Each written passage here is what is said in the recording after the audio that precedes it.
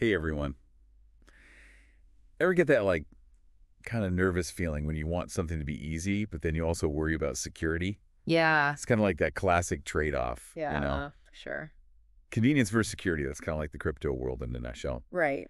And today we're diving deep into a case that Yeah. really shows this. Yeah. A recent vulnerability discovered in Tangem Wallets.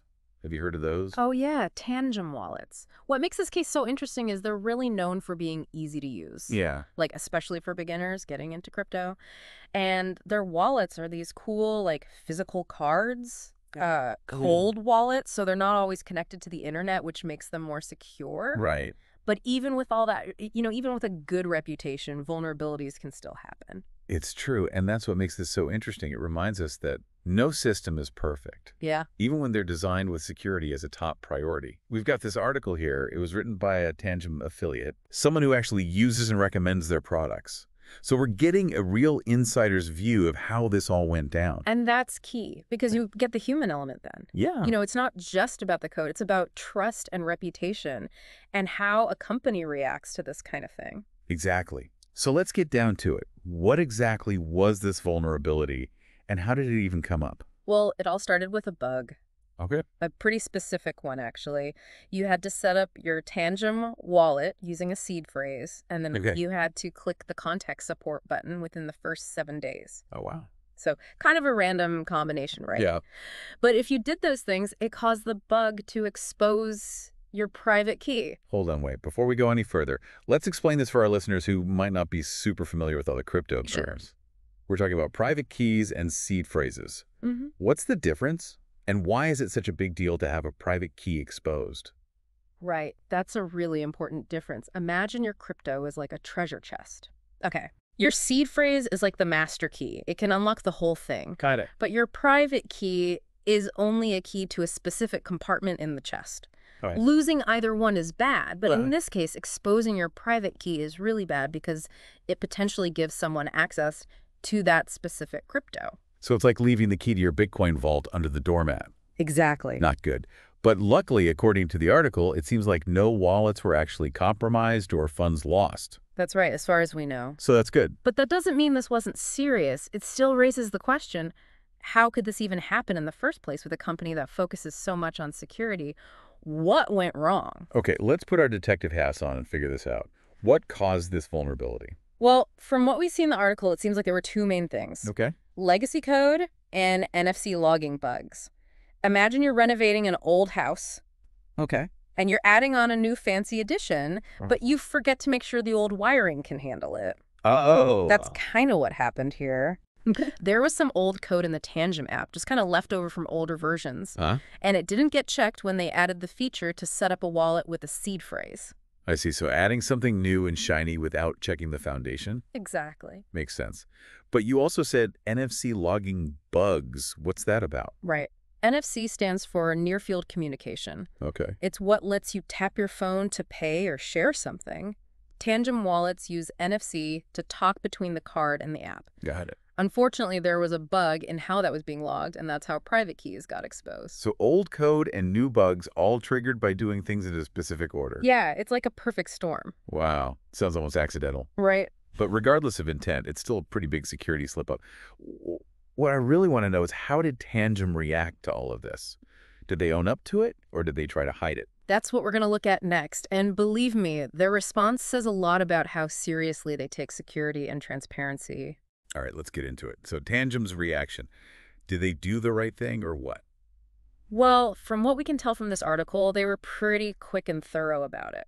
Okay, good. Yeah, they didn't try to sweep it under the rug, which is always a good sign. Right. They really attacked it from all sides to stop it right away and prevent it in the future. So what did they actually do? Well, first, they immediately released an app update, Okay. to patch the hole.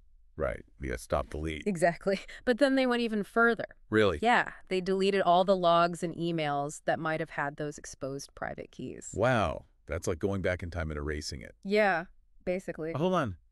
Wouldn't deleting stuff make people suspicious? Like, are they trying to hide something? I see your point. Transparency is super important with this kind of thing. For sure. But in this case, I think they were just trying to protect their users' privacy. Okay. Because remember, they didn't find any evidence that those logs were accessed by hackers. So better safe than sorry. Exactly. But they didn't stop there. What else did they do? They did a deep dive into their code looking for any of those old problem areas. So really getting to the root of it. Yep. That shows they're serious about preventing this again. Good. And then on top of that, they're doing way more testing now, so any code changes get checked much more carefully. Okay, so they patched the hole, cleaned up the mess, and reinforced the walls. Pretty much. That's awesome.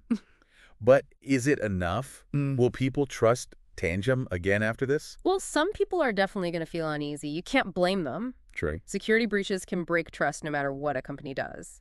Right. But we have to remember that no system is perfect. Yeah. These things happen. It's not a matter of if but when. That's true. The important thing is how they handle it. Exactly. And in this case, Tangem really showed that they're all about transparency, user privacy, and fixing things. They took responsibility and took action. Yeah. But let's get real for a second.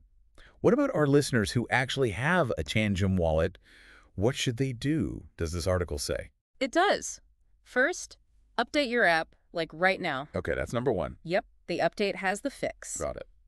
Then, to be extra safe, you can move your crypto out for a bit. Okay. Reset your wallet to factory settings and make a brand new wallet. Okay. You can do that with a new seed phrase or go seedless. Got it. Then move your funds back in.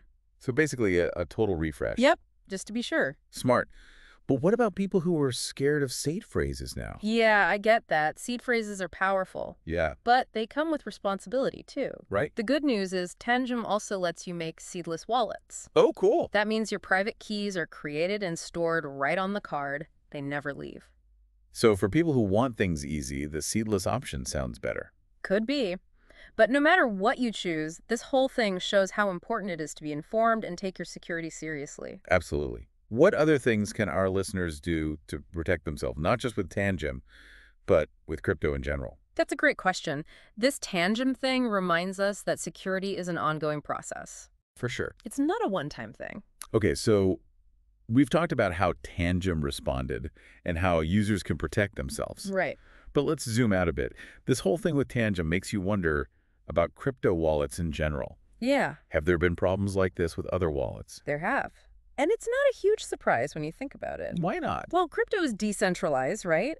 It's still pretty new, and things are changing all the time. True. That means lots of new cool stuff, but also more chances for things to go wrong. Yeah, that makes sense. There have been vulnerabilities in hardware and software wallets. It just shows that we always got to be careful and keep making things better.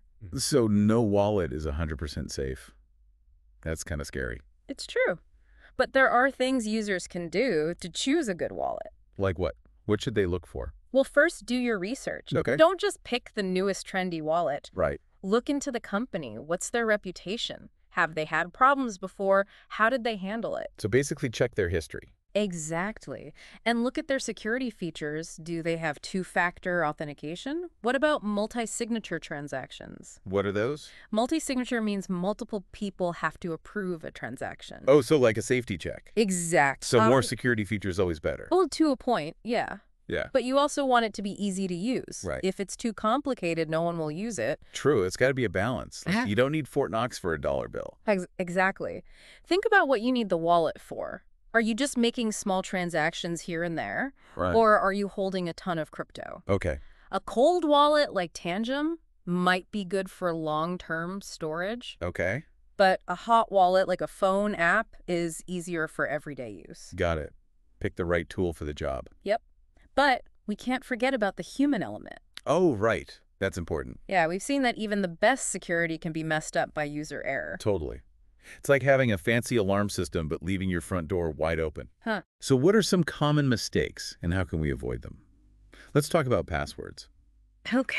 We all have so many these days. It's hard to keep track. Passwords are the weakest link a lot of the time. Yeah. People use weak ones or use the same one for everything or write them down. Oh, yeah. Bad idea. Yeah, don't do that. Strong passwords are super important. Okay, so strong passwords. Got it. Any tips for making them and remembering them? Use a mix of uppercase, lowercase, numbers, and symbols. Okay. Aim for at least 12 characters. You can also use a passphrase. What's that? It's just a string of words that's easy for you to remember but hard for others to guess. Oh, interesting. But I can barely remember what I went to the store for, let alone a bunch of random words. Huh. Well, that's where Password Manager comes in. What's that? It remembers all your passwords for you. Oh, that's awesome. Yeah, you just have to remember one master password. Okay, that sounds way easier. So password manager, check. Mm-hmm. What else should we do to be safe? Watch out for phishing. Like those emails saying you won a lottery? Yeah, but with crypto... Always double check who sent it. Don't click on weird links, and never ever give anyone your private keys or seed phrase. Good advice. Hmm. Don't trust, verify. But it feels like no matter what we do, someone's always trying to find a way in. It's true. It's like a constant battle between the good guys and the bad guys. Yeah. So what can we do to stay ahead of them? Stay informed. Read security newsletters, follow crypto news, and keep your software updated. So it's an ongoing thing. Yeah, for sure. This has been a really interesting deep dive. We learned about what happened with Tangem, how to stay safe in the crypto world, and some great tips for protecting ourselves online. It's all about awareness. Exactly. Any final thoughts before we wrap up? I think the biggest takeaway is that crypto has huge potential. Yeah. But there are risks too. We have to be informed, take security seriously, and use tools from companies we can trust. Well said. So as we finish up, I want to leave our listeners with something to think about. Knowing what we know now about this Tangem situation and everything we've talked about, what matters most to you when choosing a crypto wallet or any security tool? Do your research and make the best choice for you. That's right. And remember, security is a journey. Stay safe out there. Until next time, happy crypto exploring.